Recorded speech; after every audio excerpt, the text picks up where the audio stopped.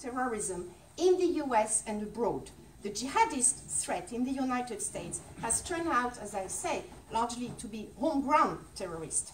And the order will encourage precisely the resentments and fears and anxieties on the part of Muslims that fuel, in some cases, support for the ideology of the Islamic State or Al-Qaeda.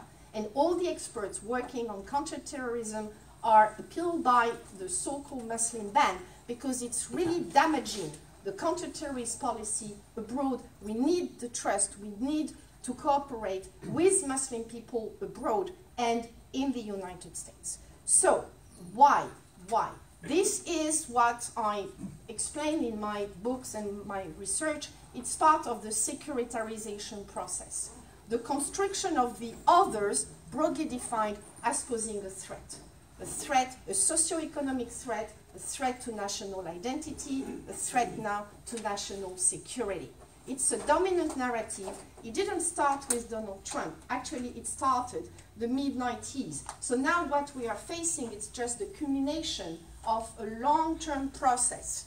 And this dominant narrative has been legitimized by a series of measures, border controls, suspicion towards some minorities, and so on. And this policy didn't work. It didn't work before the Bush administration.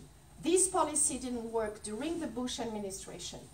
They didn't work during the Obama administration. And now the Trump administration is doing more of the same with the same negative outcomes. So we will still have illegal immigrants. We will still have terrorist attack. I'm sorry to mention that, because it's much easier for ISIS to send an email to people in the United States who are self-radicalized online, and then to explain to them how to commit a terrorist attack.